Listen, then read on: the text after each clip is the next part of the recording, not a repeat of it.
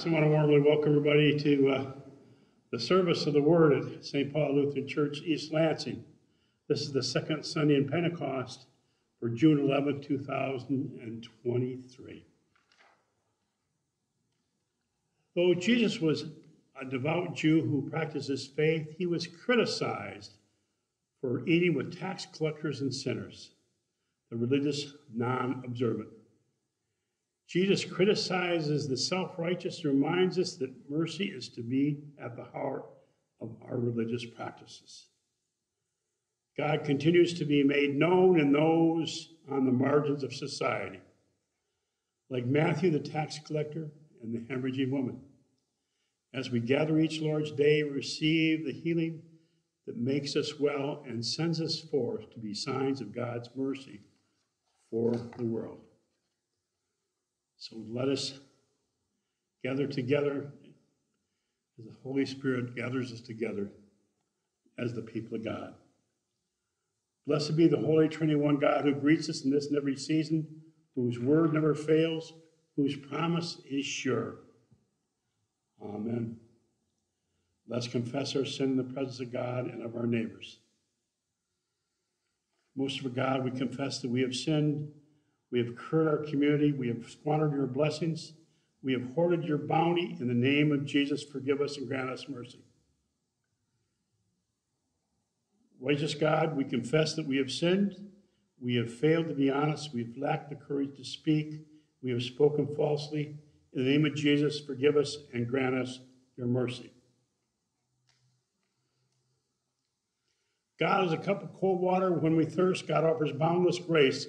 We fail. Claim the gift of God's mercy. You are freed and forgiven in the name of Jesus Christ. Amen.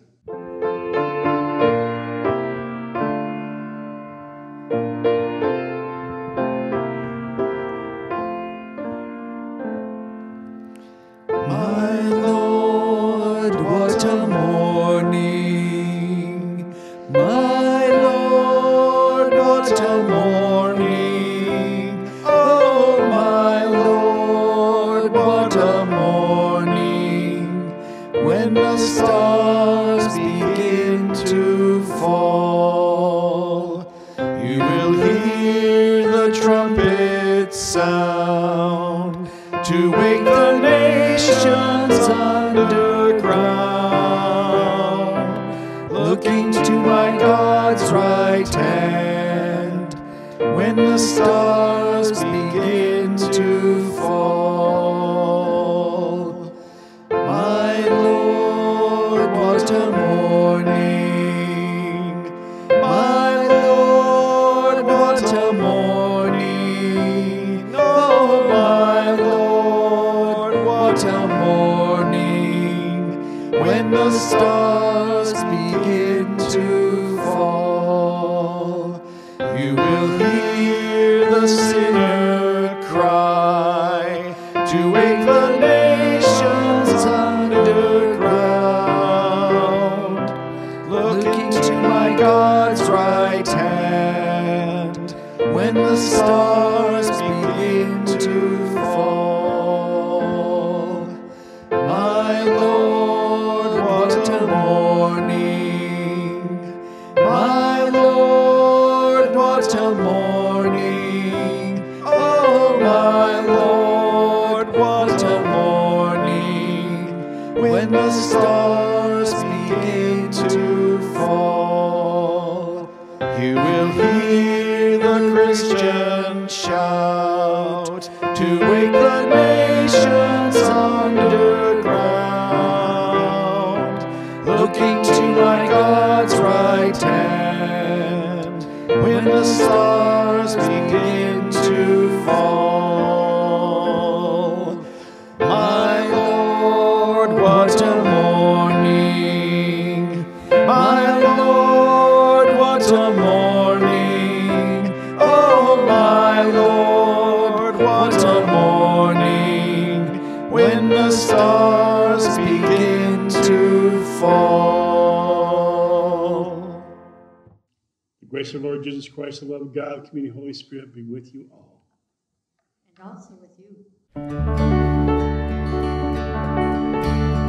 Señor, ten piedad de nosotros.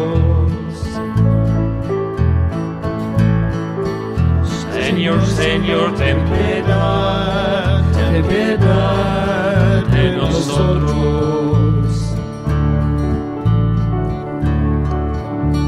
Cristo, ten piedad de nosotros. Cristo, ten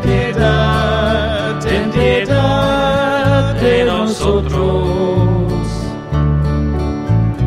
Lord, have mercy on us. Oh Lord, have mercy. Lord, have mercy on us. Oh Lord, have mercy. Christ, have mercy on us. Oh Christ, have mercy. Christ, have mercy on us. Oh Christ, have mercy. Lord, have mercy on us. Oh Lord, have mercy.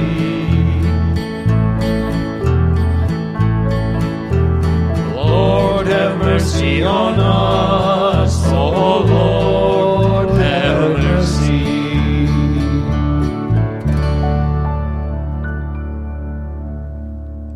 O God, you're the source of life and the ground of our being. By the power of your Spirit, bring healing to this wounded world and raise us to new life in your Son, Jesus Christ, our Savior, Lord. Amen. Now God speaks to us in Scripture, preaching, and song. The first reading is from Hosea chapter 5. I will return again to my place until they acknowledge their guilt and seek my face. In their distress, they will beg my favor. Come, let us return to the Lord, for it is he who has torn, and he will heal us. He has struck down, and he will bind us up. After 2 days, he will revive us. On the third day, he will raise us up, that we will live before him. Let us press on to know the Lord. His appearing is as sure as the dawn. He will come to us like the showers, like the spring rains that water the earth. What shall I do with you, O Ephraim? What shall I do with you, O Judah? Your love is like a morning cloud, like the dew that goes away early. Therefore, I have hewn them by the prophets.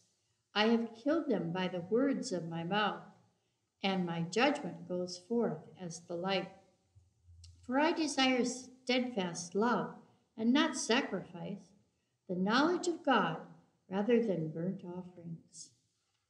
Word of God, word of life. Thanks be to God. Let's share Psalm 50 responsively. Listen, my God, and listen, my people, and I will speak. Israel, I will bear witness against you, for I am God, your God. I do not accuse you because of your steadfast. Your burnt offerings are always before me. I will not accept a calf from your stalls, nor goats from your pens. For all the wild animals of the forest are mine, the cattle on 1,000 hills. I know every bird of the mountains, and every creature of the fields are mine. If I were hungry, I would not tell you, for the whole world is mine, and all that is in it. Do you think I eat the flesh of bulls, or drink the blood of goats? Offer to God a sacrifice of thanksgiving, and make good your vows to the Most High. Call upon me in the day of trouble, and I will deliver you, and you shall honor me. The second lesson is from Romans chapter 4. For the promise that he would inherit the world did not come to Abraham or to his descendants through the law, but through the righteousness of faith. If it is the adherents of the law who are to be the heirs, faith is null and the promise is void. For the law brings wrath, but where there is no law, neither is there violation. For this reason, it depends on faith, in order that the promise may rest on grace and be guaranteed to all his descendants, not only to the adherents of the law, but also to those who share the faith of Abraham. For he is the father of all of us, as it is written, I have made you the father of many nations. In the presence of the God in whom he believed, who gives life to the dead and calls into existence the things that do not exist. Hoping against hope, he believed that he would become the father of many nations, according to what was said, so numerous shall your descendants be. He did not weaken in faith when he considered his own body, which was already as good as dead, for he was about 100 years old, or when he considered the barrenness of Sarah's womb. No distrust made him waver concerning the promise of God, but he grew strong in his faith as he gave glory to God, being fully convinced that God was able to do what he had promised. Therefore, his faith was reckoned to him as righteousness. Now the words, it was reckoned to him, were written not for his sake alone, but for ours also. It will be reckoned to us who believe in him who raised Jesus our Lord from the dead, who was handed over to death for our trespasses and was raised for our justification. Word of God, word of life. Thanks be to God. Hallelujah. Today's Holy Gospel is according to Matthew, the 9th chapter. Glory to you, O Lord. Jesus demonstrates God's mercy and peace, accepting the unacceptable and curing the incurable. Even the dead receive new life. As Jesus was walking along, he saw a man called Matthew sitting at the tax booth. And he said to him, "Follow me." And he got up and followed him. And he sat at dinner in the house. Many tax collectors and sinners came and were sitting with him and his disciples. When the Pharisees saw this, they said to the disciples, "Why does your teacher eat with tax collectors and sinners?" And when he heard this, he said, "Those who are well have no need of a physician, but those who are sick. Go and learn what this means. I desire mercy, not sacrifice, for I've come to call not the righteous, but the sinners." While he was saying these things to them, suddenly a leader of the synagogue came in and knelt before him, saying, "My daughter has just died, but come and lay your hand on her, and she will live." And Jesus got up and followed him with his disciples. Then suddenly a woman who had been suffering from hemorrhages for 12 years came behind him and touched the fringe of his cloak. For she said to herself, "If only I touch his cloak, I will be made well." Jesus turned and seeing her, he said, "Take heart, daughter. Your faith has made you well." And instantly the woman was made well. When Jesus came to the leader's house and saw the flute player in the crowd making a commotion, he said, "Go away, for the girl is not dead, but sleeping." And they laughed at him. When the crowd had been put outside, he went in and took her by the hand, and the girl got up. And the report of this spread throughout the district. This is the gospel of the Lord. Praise to you, O Christ. Well, grace and peace and mercy, and of the power from God our Father and Lord Jesus Christ. Amen. Jesus sets an example about how all people deserve respect and dignity. We have Matthew, the despised tax collector. We have the hemorrhaging woman who's been hemorrhaging for 12 years and certainly is the other. And then, of course, we have the synagogue leader's daughter who has died. In all cases, Jesus uses God's mercy and power and accepts the unacceptable and the incurable, and even to the point of bringing death to new life. This is where our hope comes from. Our hope comes from God, mercy, and power. And our hope is not just for you and I, but it's for all people, even those who feel hopeless, who can't really see the power of God. Consider the broad spectrum of people that Jesus called to follow him. Originally, Jesus calls fishermen to follow him. Some were fishing, some were doing nets. And what do? They dropped everything and followed him immediately, because he had called on them to abandon what they were doing and to follow him. They don't take time to have a list, and here's the pros, here's the cons, let's talk about it, I'll go home, we'll sit down at the dinner table, we'll talk about, figure out. No, they dropped everything to follow him. He told Matthew to follow him, and Matthew simply dropped everything and followed him. You see, when he did that, he was leaving his tax booth behind. This was his way of making a living. Some of it was probably very questionable, which I'll discuss in a minute, but he left his way of living to go follow God. And if you look at all the people God called throughout the ages, when people were called to something, they were coming from something. In the case of Matthew, though, he left behind the tax booth and the sin and sinfulness that represented it, because the tax collectors were known to cheat people. They would go ahead, and you're supposed to tax at a certain rate. In Matthew's case, with a fisherman, they say, okay, how many fish did you catch? Okay, this is how figured out, this is how much you owed. Ask him for more than what he would turn over to the Romans, because of what the Romans, the oppressors, the occupiers, what they had needed.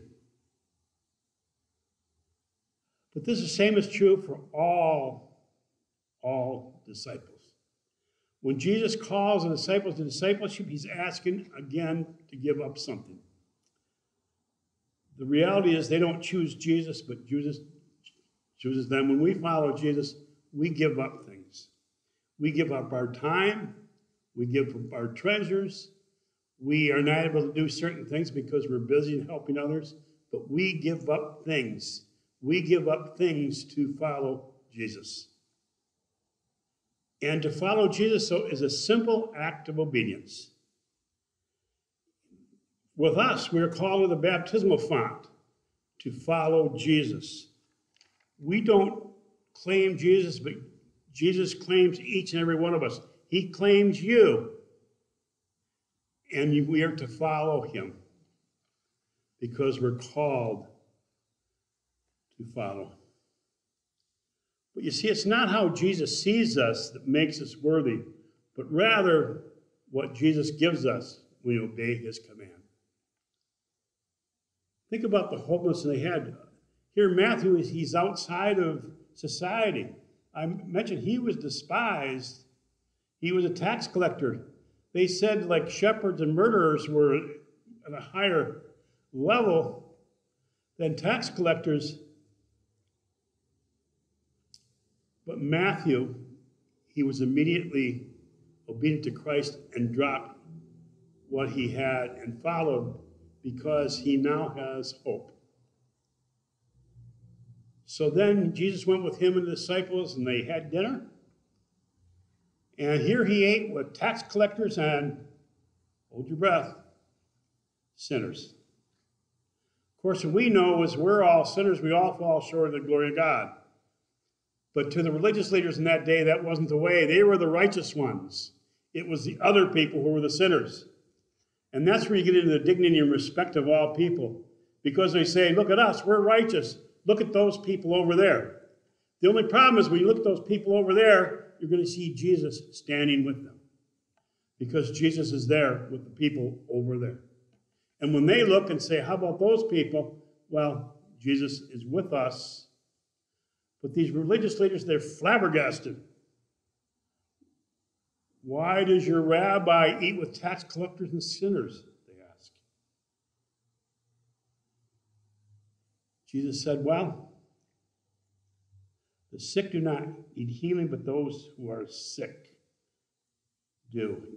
He instructs them to go and learn what this means and state he desires mercy, not sacrifice. It's about God's mercy. Because this is how Matthew has hope, is through God's mercy. And he's come to call not the righteous, but the sinners.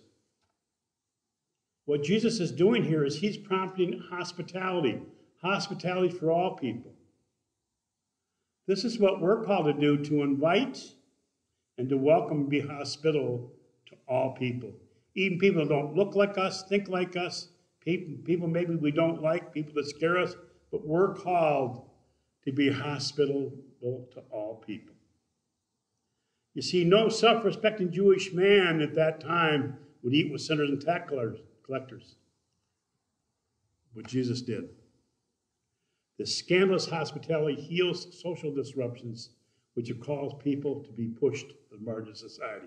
When you start to do that, you have the in crowd. Remember that song when you're in high school? I'm in with the in crowd, I go where the in crowd goes.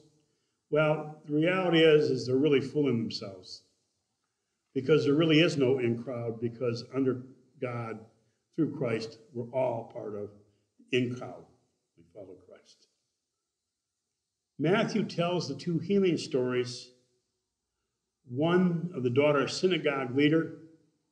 So the synagogue leader is a prominent member of society.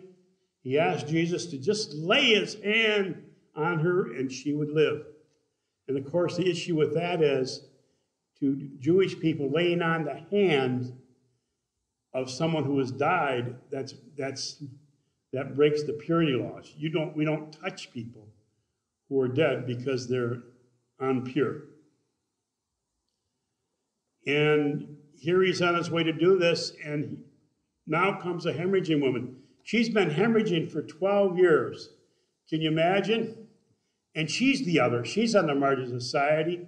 She cannot participate. She cannot participate in society. She can't worship because she's impure, and she can't work. She's shunned, and she definitely is on the margin. She's other.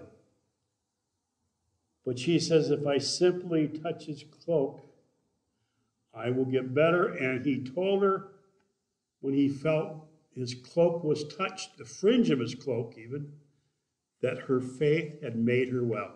Can you imagine that? Somebody touches his fringe of his cloak and he could feel it.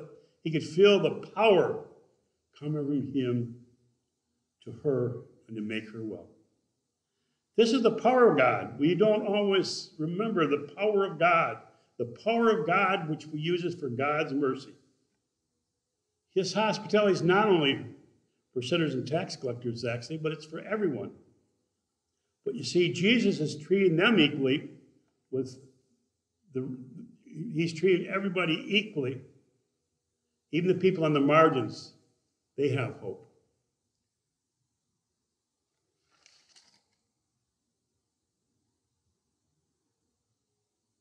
The interesting thing with the hemorrhaging woman, he said, daughter. He called her daughter. See, she's outside of the family, society, but now he calls her daughter, bringing her back in when he said her faith would make her well. And ultimately, isn't that what it gets down to? Martin Luther in Romans pointed out that through faith in Christ, we're open to God's unconditional grace, and in front of God, we will be held righteous. It's based on faith. Through that faith, through the power of God, that is our hope. So imagine the power of Jesus when he could heal someone just by them touching his cloak. And now he finally makes it to the daughter of the synagogue leader, the daughter who has died. And here you have people, flute out, there's always a gathering of people mourning for the deceased. And he told him, go away, go away. She's only sleeping. And what they do, they laughed at him. They know that she's not sleeping. They've seen it. She's dead. So he went in and he touched her hand, again, touching a dead body, being pure, but she got up. You see, the faith of the synagogue leader is, touch my daughter and she will be healed. The faith of the hemorrhaging woman is, I will touch his cloak. And with Matthew, he followed Jesus because that's where he saw his future. So the daughter, her importance was she was the daughter of a synagogue leader. Then you have the hemorrhaging woman, and nobody, not even given a name, talked about physical symptoms. A hemorrhaging woman, that's what he called her. Certainly not on the register of the rich and famous. She had no status, because women were simply principal of men, property men rather, and here she has no status. And they were healed. The girl was raised from the dead. The hemorrhaging woman's blood flow of 12 years stopped.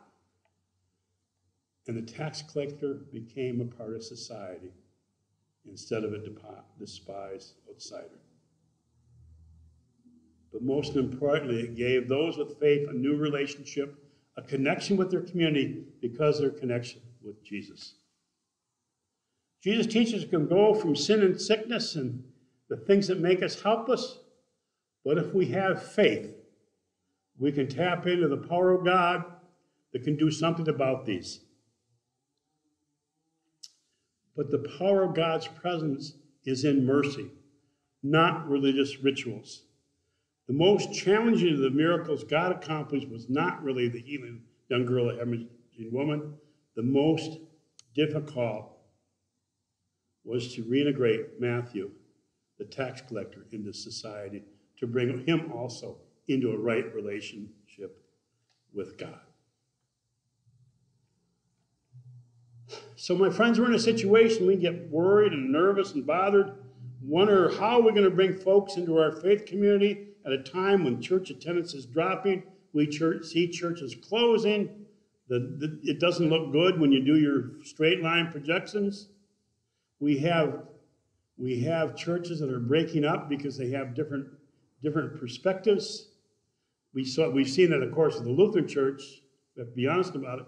Now the Methodist Church, it's breaking up into two, and people are fighting. And again, when you do that, people leave, they go elsewhere. And all these things happen. We get criticized all the time. Christians get criticized all the time in the media. Especially we say, this is what we believe, and it doesn't fit the narrative of whomever. It's okay to believe what we believe. It's okay. It's our belief. But my friends, instead of worrying about all of this, what I propose is we serve our community and we engage with human beings when and where they live.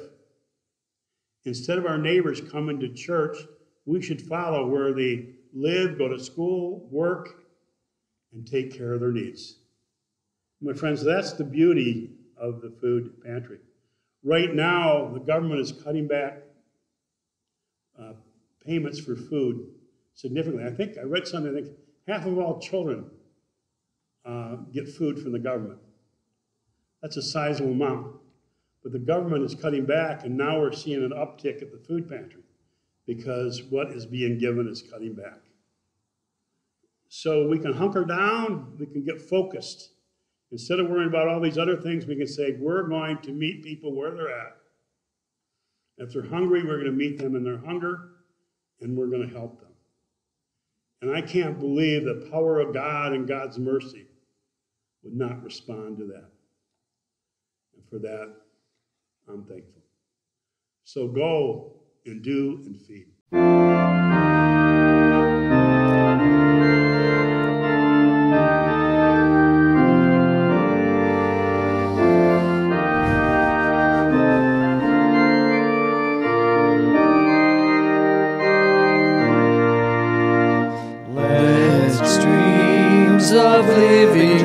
justice flow down upon the earth.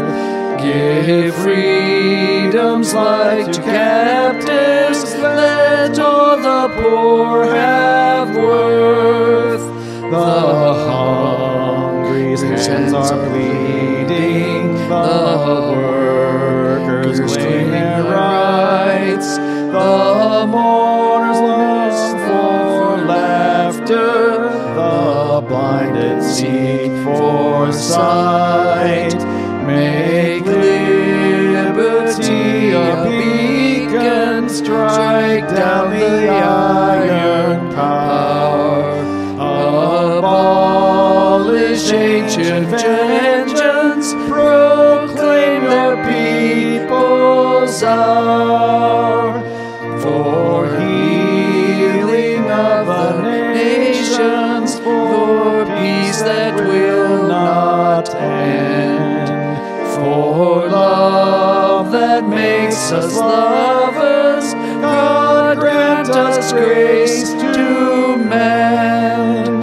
We our very gifts together knit our lives as they are spun on your loom of time. Enroll us till our thread of life is run.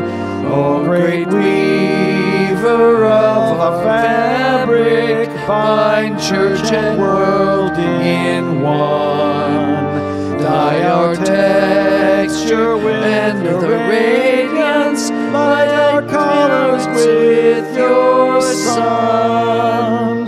When our cities built to music, we are the stars you seek. Your harmony is language, we are the words you speak. Our faith we find service, our hope in others' dreams, our love in hand of neighbor, our home brightly gleams. Inscribe our hearts with justice, your way the path untried, your truth the heart of stranger, your life the crucified. Now we express our faith in the words of the Apostle Creed. I believe in God, the Father Almighty, creator of heaven and earth. I believe in Jesus Christ, God's only Son, our Lord, who was conceived by the Holy Spirit, born of the Virgin Mary, suffered under Pontius Pilate, was crucified, died, and was buried. He descended to the dead. On the third day, he rose again, ascended to heaven. He is seated at the right hand of the Father, and he'll come to judge the living and the dead. I believe in the Holy Spirit, the Holy Catholic Church, the communion of saints, the forgiveness of sins, the resurrection of the body, and the life everlasting. Amen. Now, my friends, for the prayers of the church. Trusting in God's abundant mercy, let us offer our prayers for a world in need.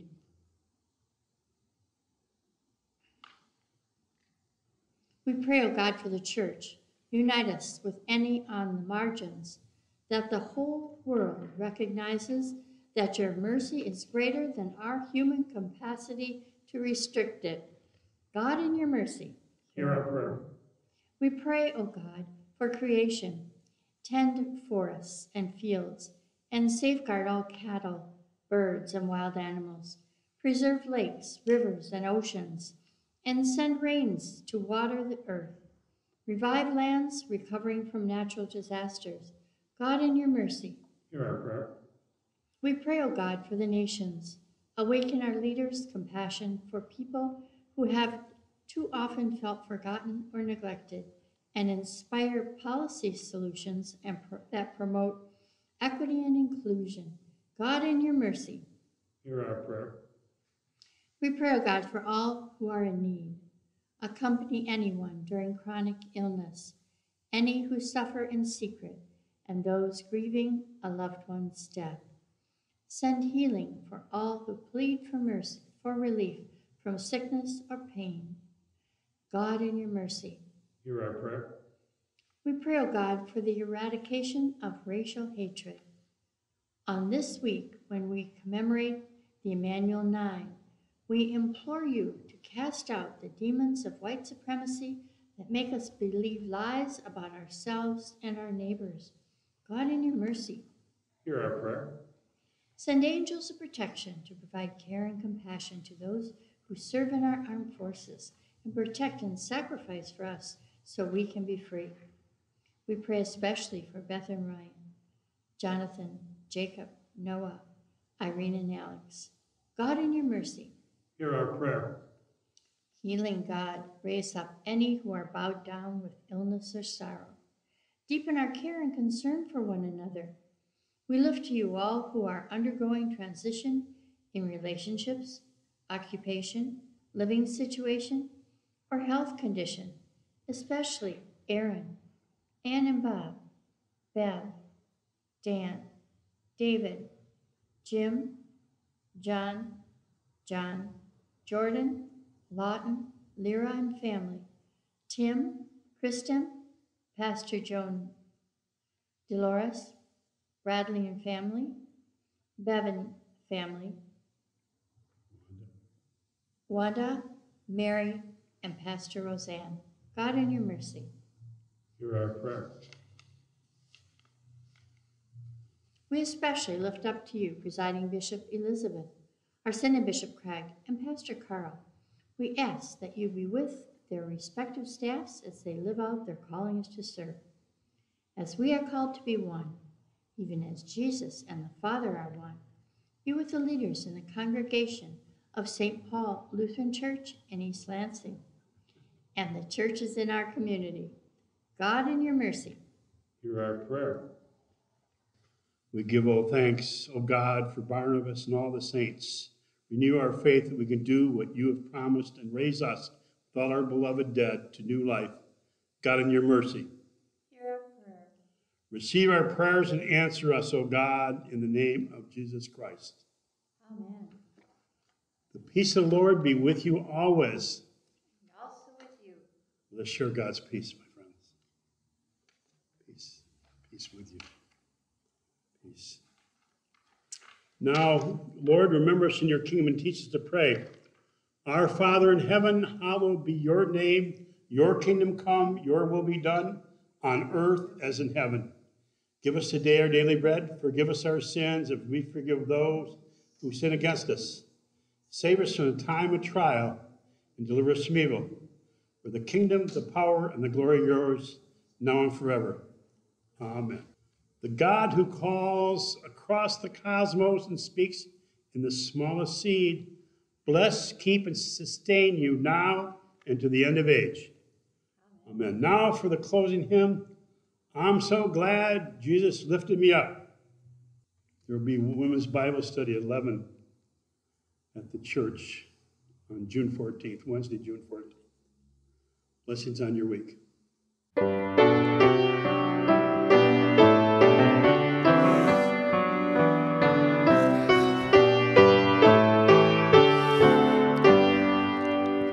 Jesus, come, for we invite you, guest and master, friend and Lord. Now as once at Cana's wedding, speak and let us hear your word. Lead us through our need or doubting, hope be born and joy restored. Jesus, come, transform our pleasures, guide us into paths unknown.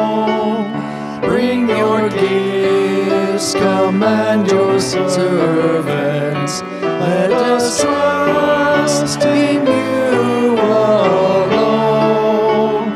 Though